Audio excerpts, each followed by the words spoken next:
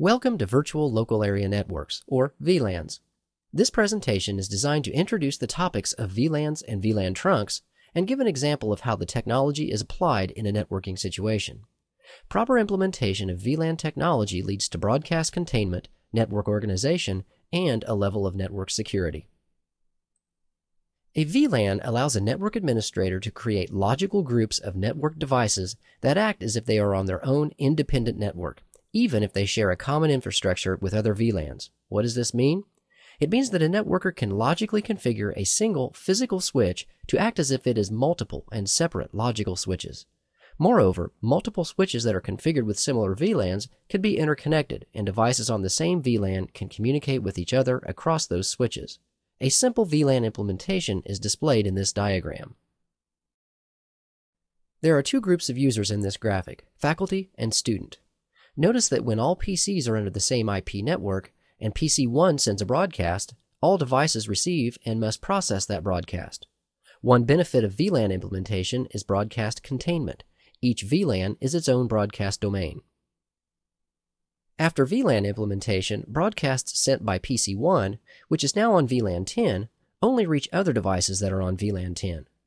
No longer do devices on the student or any other VLAN receive or process broadcasts from the faculty VLAN. Broadcast containment is beneficial because it reduces unnecessary network bandwidth usage due to broadcasts. As a result, the amount of CPU cycles devices use to process the broadcasts is also reduced. When VLANs are implemented, each VLAN must be on a different IP subnet than other VLANs.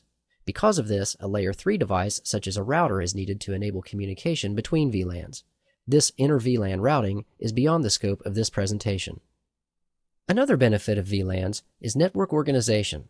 Think about a school, for example. It makes sense for there to be 3 VLANs, a student VLAN, a faculty VLAN, and perhaps a guest VLAN for visitors that may need internet access. This is shown here. Notice that each VLAN has its own subnet address. Another example of a VLAN implementation might be an enterprise headquarters building. In such a building, there may be many departments such as research and development, management, shipping and receiving, accounting, advertising, and human resources. Assigning each department to its own VLAN leads not only to broadcast containment, but also better network organization. Because different VLANs require different IP subnet addresses, a layer of security is also provided by VLAN implementation. In our example of a school, the student VLAN is separate from the faculty and guest VLANs. This logical separation reduces the probability of confidential information such as grades, student information, and other administrative information from being compromised.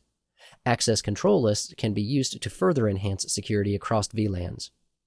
Now that you know some benefits of VLAN implementation, let's look at the most popular type of VLAN configuration, static port-based VLAN assignment.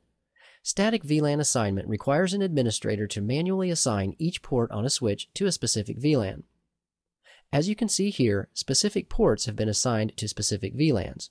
Generally, the administrator will create the VLAN first and then assign the ports to the appropriate VLAN. The device that is plugged into the port automatically becomes part of that VLAN. If someone in an organization moves from an office on one floor to a different floor, a simple port configuration enables that person to continue to participate in the appropriate VLAN.